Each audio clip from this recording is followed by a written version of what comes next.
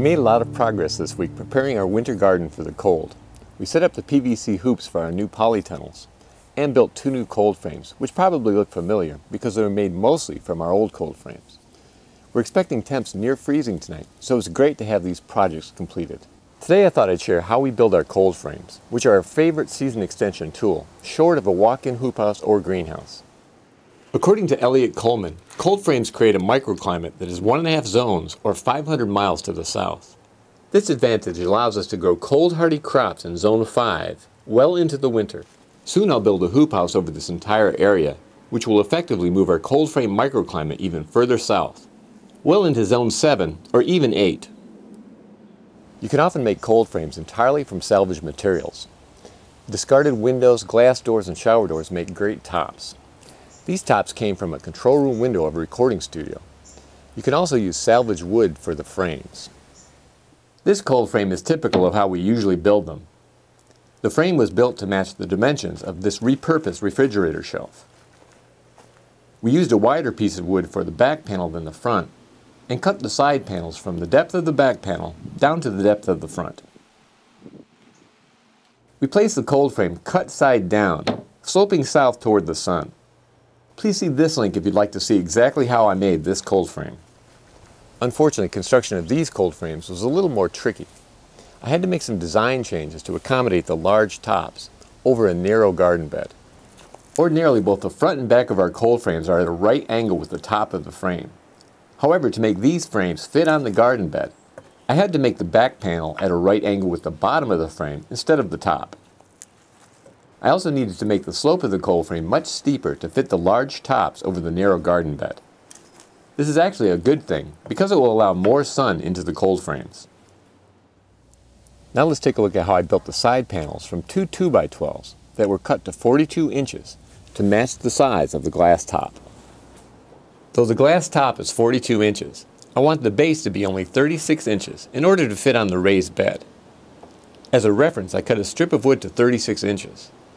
Playing around with a square and the 36-inch strip of wood, I determined where to make the cuts for the bottom and back of the panel, resulting in a 36-inch bottom, a 42-inch top, and a right angle between the bottom of the panel and the back.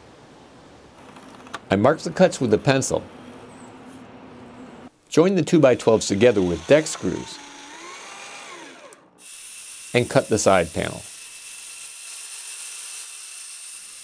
I then used the first side panel as a template to mark the cut lines for the other side panel. Again, I joined the 2x12s together with screws and made the cuts. This gives you a better idea of what one of the side panels looks like on the bed. The cut side is down, the front slopes forward, which allows more sun into the cold frame, and the back is at a right angle with the bottom. With the side panels complete, it's time to move on to the front and back panels. The front panel was easy. I started with a 46.5-inch long 2x12 and stripped it to 10.5 inches to match the depth of the front of the cold frame.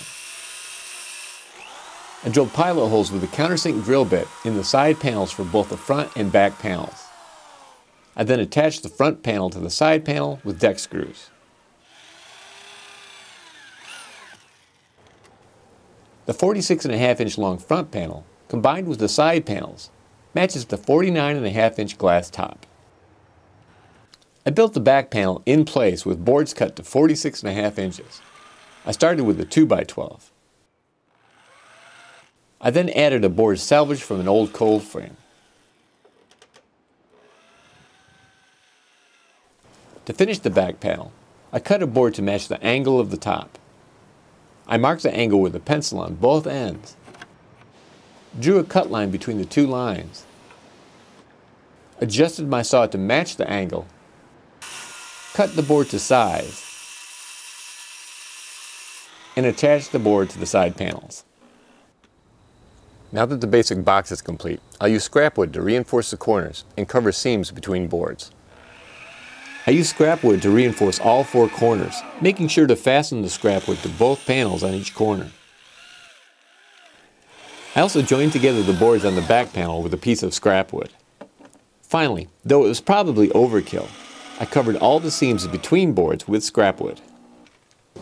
This cold frame will last several years just as it is, but it is vulnerable to rot where it comes into contact with the soil. So to address this problem, I'm going to use a trick I learned from Eliot Coleman. I'll cap the bottom of the cold frame with 1x2s. The 1x2s will protect the wood from rot, and they can be replaced every several years as they decompose. I capped the bottom of the cold frame with cedar 1x2s that we used as plant stakes in the past. The 1x2s will keep the pine away from the soil and protect it from rot. It should last several years and can easily be replaced in the future if needed. The cold frame construction is now complete, and in a moment I'll put the lid on. But first I need to prune these tree collards, which I hope to overwinter in the cold frame. With the tree collards, we're hoping to create a Zone 8 microclimate in this cold frame that will enable them to grow as perennials here in Zone 5. In addition to tree collards, we'll be growing a wide variety of cold-hardy crops under protection this fall and winter. Currently, lettuce, Swiss chard kale, and red vein sorrel are some of the more visible plants. But if you look closely, you'll see a wide variety of self-sowing plants just getting started. In this tiny patch alone, volunteer mustard, giant red mustard, and red vein sorrel seedlings are just emerging. The wispy green leaves are Claytonia seedlings, which are our favorite cold-hardy crop that will provide salad greens all winter and into the spring. With our cold frame and polytunnel construction now complete, it's time to turn my attention to building our new walk-in hoop house, which will cover this entire raised bed. I hope to finish that project within the next 3 or 4 weeks, and plan to bring you along to show you my progress. Well, that's all for now. Thank you very much for watching. And until next time, remember, you can change the world 1 yard at a time.